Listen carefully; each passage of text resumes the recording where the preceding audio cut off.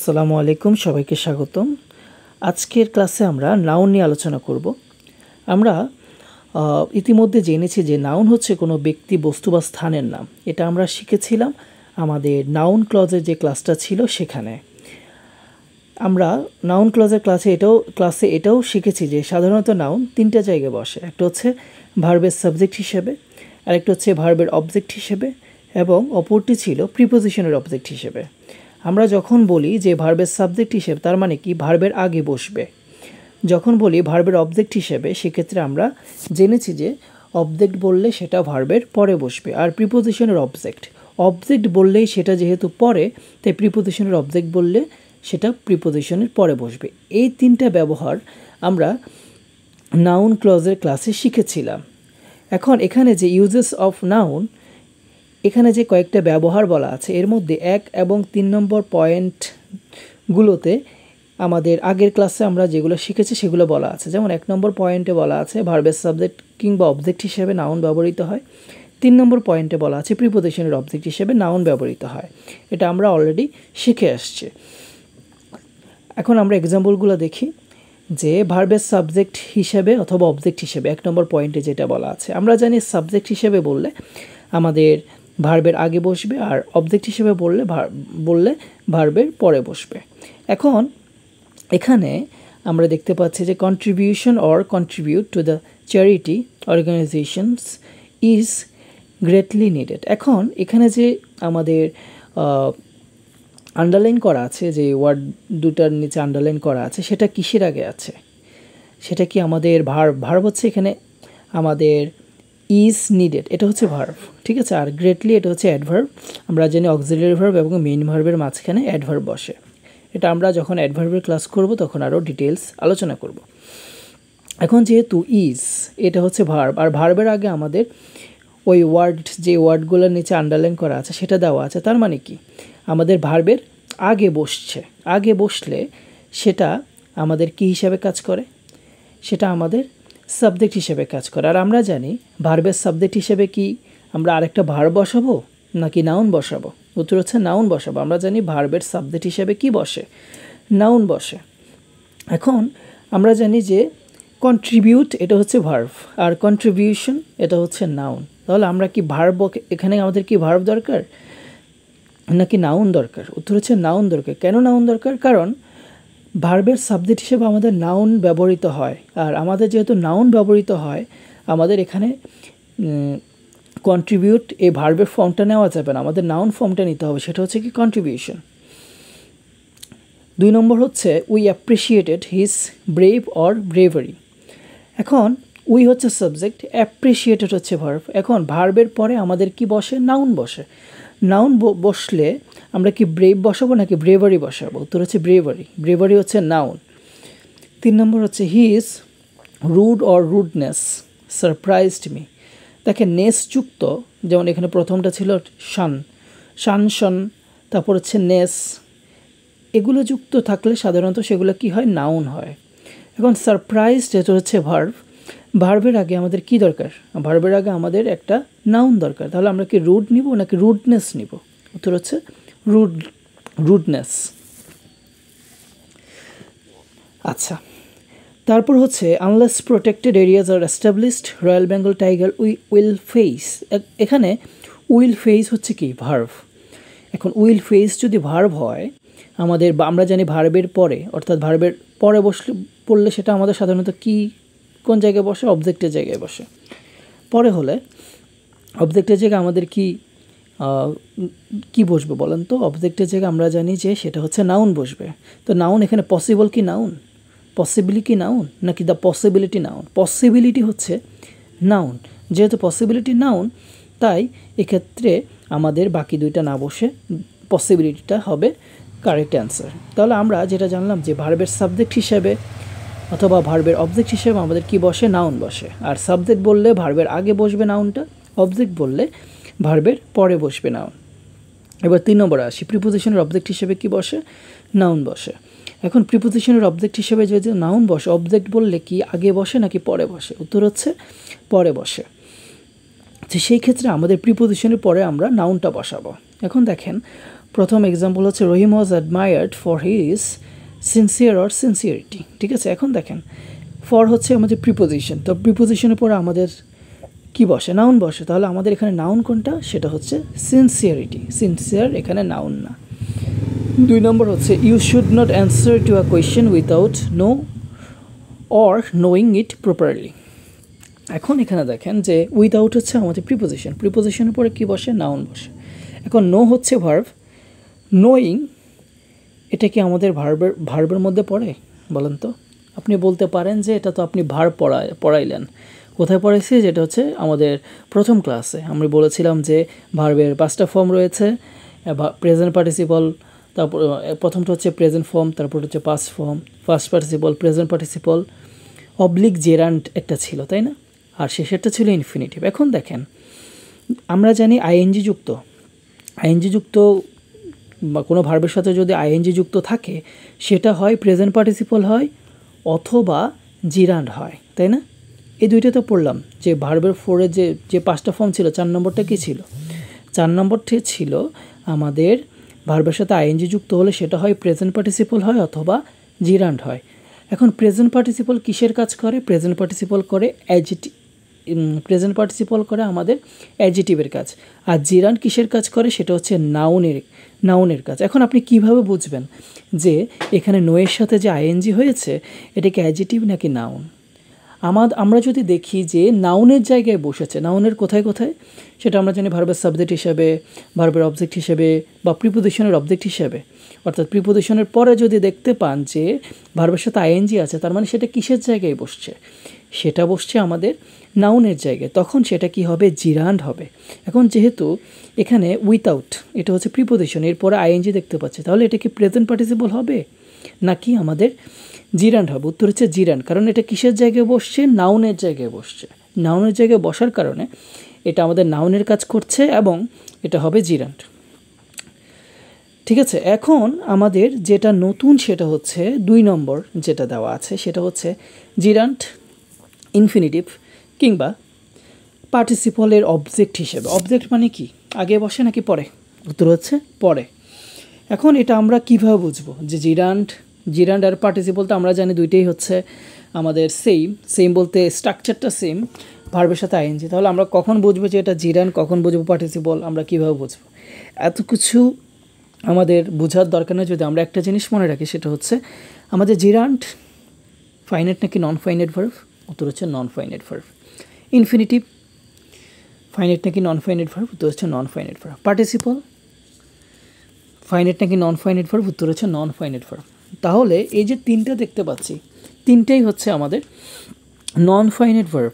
আর যদি non finite verb হয় তার অবজেক্ট হিসেবে নাউন বসবে। অর্থাৎ যদি নন ফাইনাইট ভার্ব দেখতে পান, এই 3টা তো নন ফাইনাইট ভার্ব, এগুলো যদি দেখতে পান এরপরে আমরা নাউন বসাবো। নন ফাইনাইট ভার্বের পরে নাউন বসাবো। সবাই লিখে রাখতে পারেন, নন ফাইনাইট ভার্বের পরে নাউন বসে। তাহলে মেনটেনিং এটা ভার্বের সাথে আইএনজি, যেহেতু ভার্বের সাথে আইএনজি এটা নন ফাইনাইট ভার্ব, এটার পরে আমরা কি বসাবো? নাউন। তাহলে কনসিস্টেন্ট নাকি কনসিস্টেন্সি? উত্তর হচ্ছে কনসিস্টেন্সি। তারপর হচ্ছে টু সি হচ্ছে ইনফিনিটিভ, তাহলে এটা নন ফাইনাইট ভার্ব, এরপরে আমরা কি বসাবো? নাউন বসাবো। হ্যাপি নাকি হ্যাপিনেস? হচ্ছে হ্যাপিনেস। অবজার্ভিং এটাও ভার্বের সাথে আইএনজি, তার মানে এটা ফাইনাইট নাকি নন ফাইনাইট? তো হচ্ছে নন ফাইনাইট। নন ফাইনাইট হলে আমাদের ডিফিকাল্ট আমরা জানি সেটা হচ্ছে আমাদের অ্যাডজেটিভ বসবে নাকি ডিফিকাল্টিজ নাউন বসবে? তো হচ্ছে ডিফিকাল্টিজ নাউন। ঠিক আছে, ওকে। দেন হচ্ছে আমরা দেখব যে নাউনের প্রকারভেদ। নাউন সাধারণত 2 প্রকার, একটা হচ্ছে মানে গণনার ভিত্তিতে 2 প্রকার, একটা হচ্ছে কাউন্টেবল নাউন আর একটা হচ্ছে আনকাউন্টেবল নাউন। যে নাউন গণনা করা যায় সেটা হচ্ছে কাউন্টেবল নাউন, আর যেটা গণনা করা যায় না সেটা হচ্ছে আনকাউন্টেবল নাউন। এটা আমরা সবাই জানি, তাই না?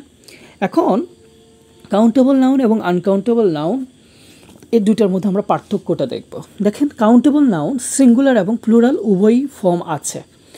অর্থাৎ যেটা গণনা করা যায় সেটা তো একটাও হতে পারে, একের অধিকও হতে পারে, তাই না? যেমন আপেল গণনা করা যায়, আমি বলতে পারি 1টা আপেল, 5টা আপেল, 20টা আপেল, তাই না?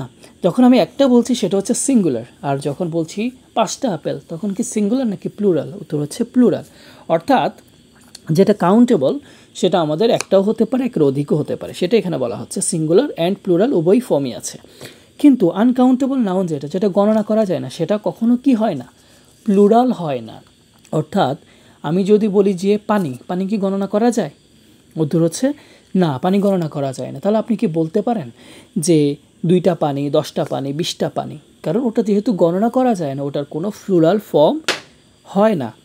যেহেতু প্লুরাল ফর্ম হয় না, তাই আনকাউন্টেবল নাউনের সাথে এস বা ইএসও যুক্ত করা যায় না। যেটা প্লুরাল হয় সেটার সাথে তো এস বিএস যুক্ত করা যায়।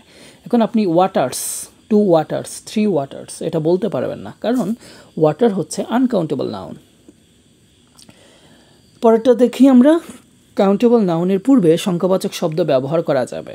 আচ্ছা, যেটা গণনা করা যায় সেটা তো একের অধিক হইতে পারে। তো একের অধিক হলে আপনি বলতে পারেন যে, যেমন একটা হলেও আপনি সংখ্যাবাচক শব্দ ব্যবহার করতে পারেন। যেমন বলতে পারেন যে 1 অ্যাপল, ঠিক আছে, 1 বুক, 2 বুকস, 3 বুকস, এখানে বলা আছে 5 অ্যাপলস। তাহলে সংখ্যাবাচক শব্দ ব্যবহার করা যাচ্ছে। কিন্তু আনকাউন্টেবল নাউনের পূর্বে কোনো সংখ্যাবাচক শব্দ ব্যবহার করা যায় না। যেটা আমি বললাম, ওয়াটার হচ্ছে আনকাউন্টেবল, ওটার সামনে আপনি বলতে পারবেন না যে 3 ওয়াটার্স, 4 ওয়াটার্স, 5 ওয়াটার্স, কারণ ওটা গণনা করা যায় না। পরেরটাতে আসি, কাউন্টেবল নাউনের পূর্বে এ অথবা এন বসতে পারে। যেমন আমরা এ এন কখন বসাই? এ এবং এন এই দুটো হচ্ছে আর্টিকেল আমরা বসাইতে পারি কাউন্টেবল নাউনের ক্ষেত্রে, কারণ আমরা জানি কাউন্টেবল নাউন গণনা করা যায়। সেটি একটিও হতে পারে, একের অধিকও হতে পারে, ঠিক আছে।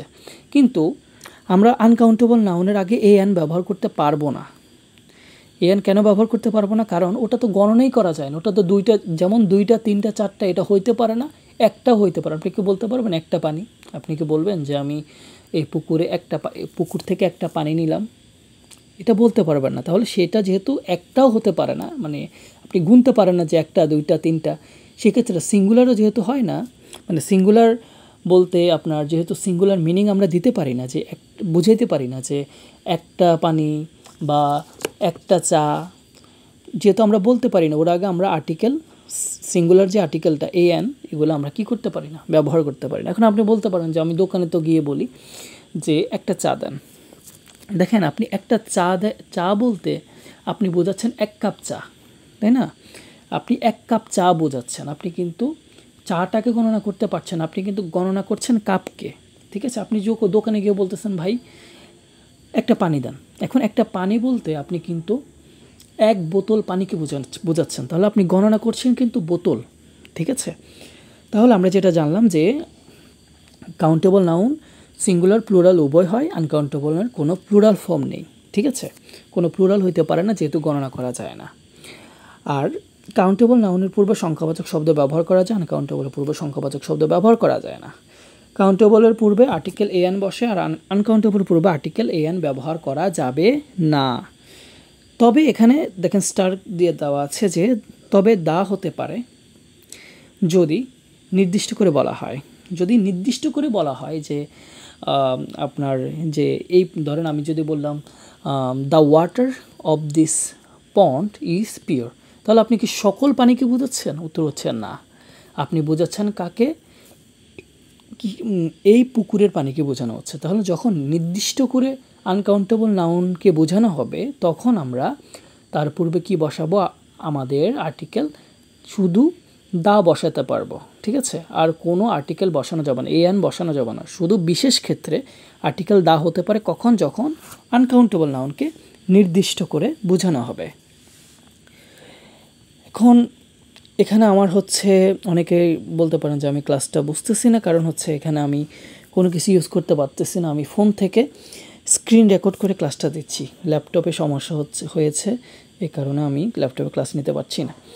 তো আপনাদের লাইভ ক্লাস নেওয়া হবে, লাইভ ক্লাসে আপনারা অবশ্যই জানাবেন যে কোথায় কোথায় সমস্যা। এখন আমরা আগাই। এরপর হচ্ছে আনকাউন্টেবল নাউন আমরা দেখবো যে কী আনকাউন্টেবল নাউন হতে পারে। একটা হচ্ছে অ্যাবস্ট্রাক্ট নাউন। অ্যাবস্ট্রাক্ট নাউন হচ্ছে যেটা ধরা যায় না, ছোঁয়া যায় না, ঠিক আছে, শুধু কি করা যায়? অনুভব করা যায়, ধরাও যাবে না, ছোঁয়া যাবে না, অর্থাৎ এটার ফিজিক্যাল এক্সিস্টেন্স নাই। ফিজিক্যাল এক্সিস্টেন্স যেসব নাউনের থাকবে না, সেগুলোকে আমরা বলবো অ্যাবস্ট্রাক্ট নাউনস। যেমন আমি এখান থেকে কয়েকটা বলে, যেমন বিউটি অর্থ কি? সৌন্দর্য। এটা কি ধরা ছোঁয়া যায়? না।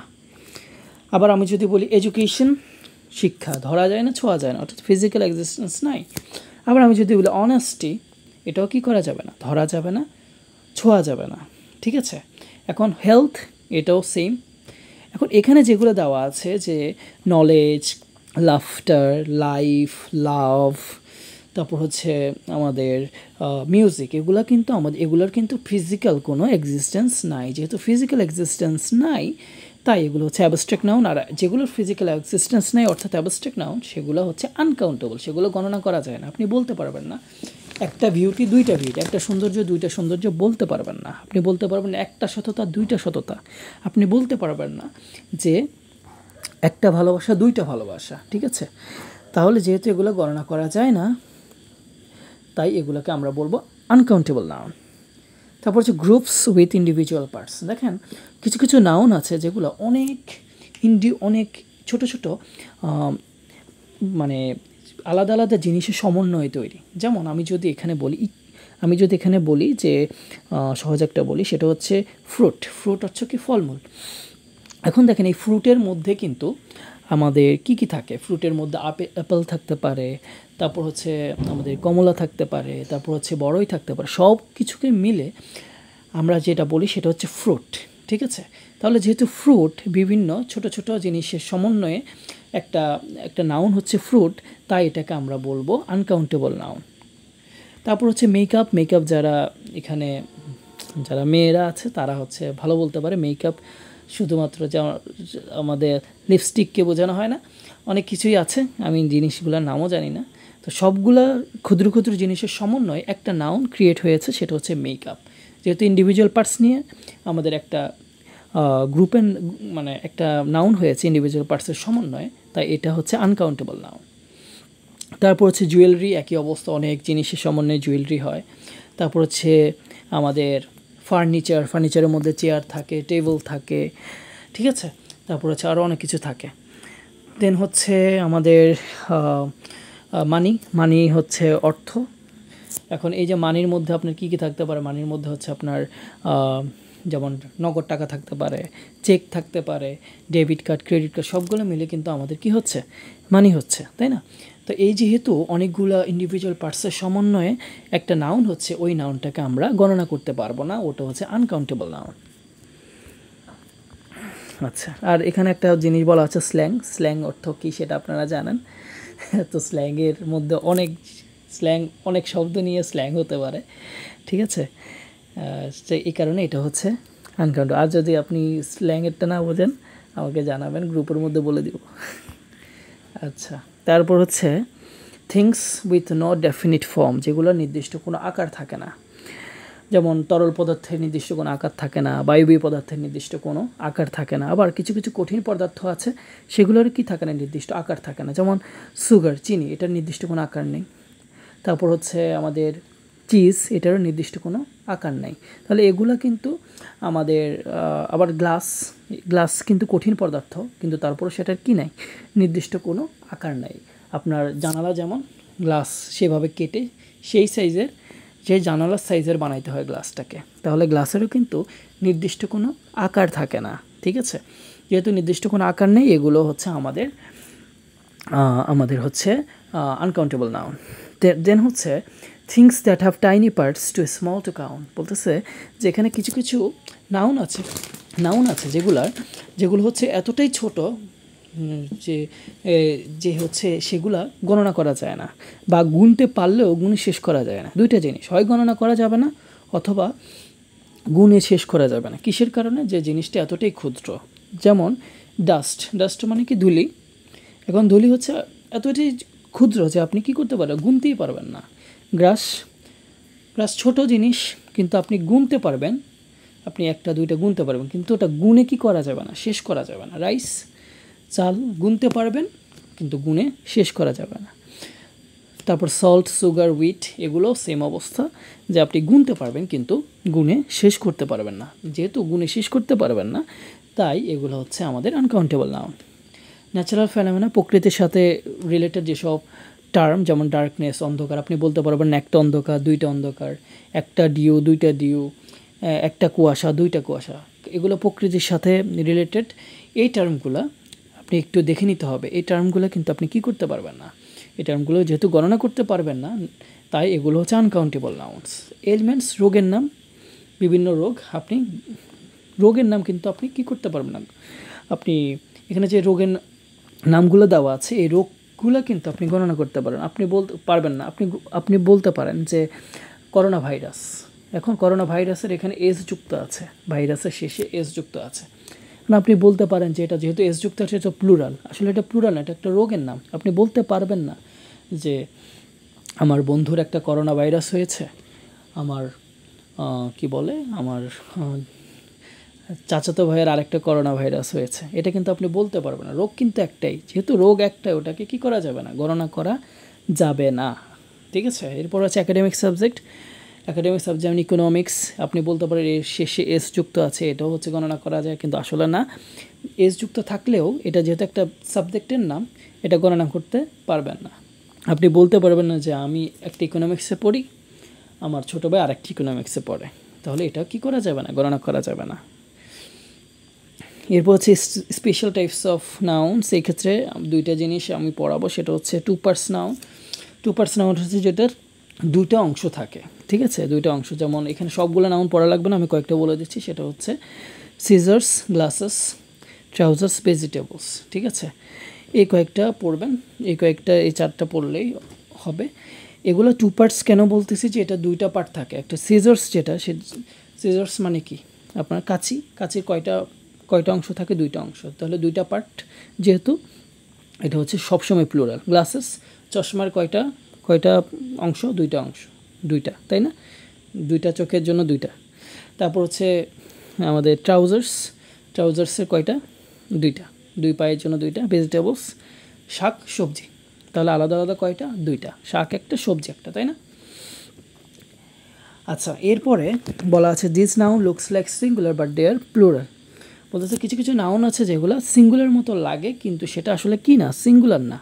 এখান থেকে কোনটা পড়বেন আমি বলি। Folk, people, children, police, public, এই কয়েকটা পড়লেই হবে।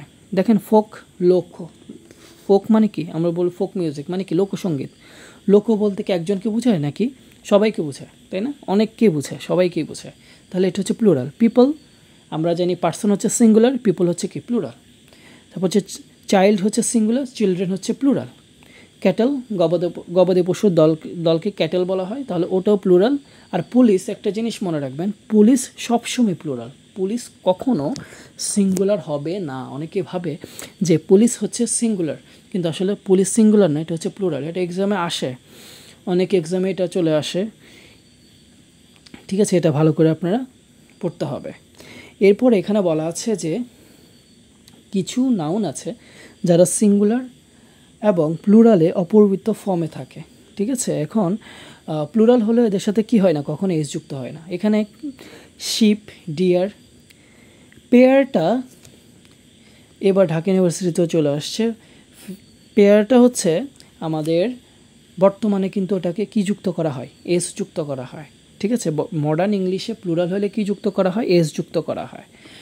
তো এটা আপনারা এখানে শীট থেকে একটু ইগনোর করার চেষ্টা করেন, কারণ যেহেতু অলরেডি এক্সামে চলে আসতেছে, প্লুরাল হয়ে চলে আসতেছে, তাই এটা একটু কেয়ারফুল থাকেন এটাতে।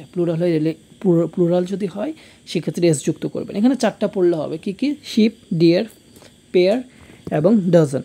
পেয়ারের এখানে খাতার মধ্যে লিখে রাখেন যে বর্তমান মডার্ন ইংলিশে পেয়ারের সাথে প্লুরাল হলে এস যুক্ত করা হয়, ঠিক আছে। আর যদি দেখেন যে অপশানের মধ্যে এস যুক্ত নাই, তখন এই নিয়মে করবেন, দুইটাই আপনার মাথায় রাখতে হবে।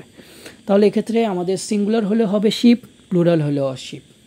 সিঙ্গুলার হলেও ডিয়ার, প্লুরাল হলেও ডিয়ার, ঠিক আছে। বাকিগুলোর ক্ষেত্রে সেম কথা প্রযোজ্য, প্রথম চারটা পড়লেই হবে। তাহলে I saw 10 ship and 5 deer, তাহলে এখানে 10 শিপস কিন্তু বলি নাই, 5 ডিয়ার্স কিন্তু বলি নাই, ঠিক আছে। আবার হি বট 5 ডজনস না বলে আমরা কি বললাম, ডজন বললাম। এখানে যদি 1 হতো তাও আমরা কি বলতাম, ডজন। এটার সাথে কি যুক্ত হবে না, এস যুক্ত হবে না। এখানে আরেকটা জিনিস নাই, সেটা লিখে রাখেন যে ফিশ জিনিসটা সিঙ্গুলার হচ্ছে ফিশ, প্লুরালও ফিশ, এটার মতো। কিন্তু আমরা চাইলে কি করতে পারি, প্লুরাল করার ক্ষেত্রে ফিশের সাথে ইএস যুক্ত করতে পারি, অর্থাৎ প্লুরাল করতে আপনি চাইলে মানে কোনো কিছু যুক্ত না করতে পারেন, অথবা ইএস যুক্ত করতে পারেন, দুইটাই আমাদের এখানে কারেক্ট হবে। আচ্ছা, এরপরে আমাদের যেটা প্রয়োজন সেটা হচ্ছে আচ্ছা, এখানে কাউন্টেবল এবং uncountable noun with similar meanings. কিছু কিছু নাউন আছে যেগুলো হচ্ছে সবসময় কাউন্টেবল হিসেবে বিবেচিত হয়, আর কিছু কিছু নাউন আছে সেগুলো আনকাউন্টেবল হিসেবে বিবেচিত হয়, কিন্তু মিনিংটা মোরলেস সেম। এখন দেখেন, যেমন এখানে ক্লাইমেট আর ওয়েদার দুইটাই আমাদের কি বোঝায়, আবহাওয়া বা জলবায়ু বোঝায়, তাই না? কিন্তু ক্লাইমেটটাকে ধরা হয় কাউন্টেবল হিসেবে আর ওয়েদারটাকে ধরা হয় আনকাউন্টেবল হিসেবে। যেহেতু ক্লাইমেটটাকে কাউন্টেবল হিসেবে ধরা হয়, এর আগে আমরা আর্টিকেল বসাইতে পারবো এবং প্লুরাল করতে পারবো, এসবিএ যুক্ত করতে পারবো। ওয়েদার যেহেতু আনকাউন্টেবল হিসেবে ধরা হয়, ওয়েদারের সাথে আমরা কি করতে পারবো না, এসবিএ যুক্ত করতেও পারবো না, আবার আর্টিকেলও বসাইতে পারবো না। লাফ হাসি, লাফটারও হাসি, কিন্তু লাফটাকে ধরা হয় কাউন্টেবল নাউন, এই কারণে আর্টিকেল এবং প্লুরাল দুইটাই করতে পারবো। আর লাফটার হচ্ছে আনকাউন্টেবল নাউন, তাই এই ক্ষেত্রে আর্টিকেলও বসাইতে পারবো না, আমাদের প্লুরালও করতে পারবো না, ঠিক আছে? এখন একইভাবে জব, এটা হচ্ছে কাউন্টেবল, ওয়ার্ক হচ্ছে আনকাউন্টেবল, মেশিন হচ্ছে কাউন্টেবল, একটা মেশিনকে বোঝানো হয় বা একের অধিক মেশিনকে বোঝানো হয়। আর মেশিনারি হচ্ছে আমাদের সবগুলো মেশিনের সমন্বয়ে যেটা, সেটা হচ্ছে মেশিনারি। জার্নি, এটা হচ্ছে কাউন্টেবল। জার্নি বলতে নির্দিষ্ট একটা ভ্রমণকে বোঝানো হয়। যেমন আপনি যদি বলেন যে আমি এখান থেকে ঢাকায় এখান থেকে ঢাকা যাওয়ার সময় আমি মানে কি ভ্রমণ করার সময় হচ্ছে আমি এই জিনিসটা ফেস করছি, তাহলে আপনি কি সকল ভ্রমণকে বোঝাচ্ছেন? উত্তর হচ্ছে না, আপনি শুধু একটা নির্দিষ্ট ভ্রমণকে বোঝাচ্ছেন। নির্দিষ্ট ভ্রমণকে বোঝালে সেটা হচ্ছে জার্নি। এর আগে আপনি আর্টিকেলও বসাইতে পারবেন বা প্লুরালও করতে পারবেন। কিন্তু আপনি যদি ইন জেনারেল আপনি যদি বলেন যে ভ্রমণ আমার ভালো লাগে না, আপনি কি নির্দিষ্ট কোনো ভ্রমণের কথা বলেছেন নাকি ইন জেনারেল ভ্রমণের সব ভ্রমণের কথা বলেছেন? যখন ইন জেনারেল বলবেন তখন সেটা হচ্ছে আনকাউন্টেবল। স্নোফ্লেক, এটা হচ্ছে কাউন্টেবল, স্নো হচ্ছে আনকাউন্টেবল। সানবিম কাউন্টেবল, সানলাইট বা সানশাইন হচ্ছে আনকাউন্টেবল। ট্রাফিক জ্যাম, একটা নির্দিষ্ট জ্যাম, এটা হচ্ছে countable. R traffic in general যত গাড়ি আছে রাস্তায় সবগুলোকে বোঝানো হচ্ছে। তাহলে আপনি কি রাস্তার সকল গাড়ি গুণে শেষ করতে পারবেন না, তাই এটা হচ্ছে আনকাউন্টেবল। অ্যাডভার্টাইজমেন্ট, এটা একটা নির্দিষ্ট বিজ্ঞাপনকে বোঝানো হয়। যেমন আমি যদি বলি সাকিব আল হাসান এখানে এসেছিল একটা বিজ্ঞাপন করতে, তাহলে ওই বিজ্ঞাপনটা নির্দিষ্ট বিজ্ঞাপন বোঝাতে আমরা বলবো অ্যাডভার্টাইজমেন্ট। আর আমাদের যে আমরা যদি বলি যে আমাদের বিজ্ঞাপন আমার দেখতে ভালো লাগে না, সেক্ষেত্রে আপনি কোনো নির্দিষ্ট বিজ্ঞাপনকে না বুঝিয়ে যখন ইন জেনারেল বিজ্ঞাপনের কথা বলবেন, তখন সেটা হচ্ছে আমাদের আনকাউন্টেবল নাউন। অর্থাৎ তখন তার আগে কোনো আর্টিকেলও বসানো যাবে না, ওটাকে প্লুরালও করা যাবে না। এখন এখানে আমাদের যে ক্লাসরুম প্র্যাকটিসটা আছে এটা আপনারা করবেন, করে আমাকে দিবেন, ইনবক্সে পাঠাবেন। এ পর্যন্তই থাকলো এই ক্লাসটা। পরের ক্লাসে আমরা ডিটারমিনেন্ট নিয়ে আলোচনা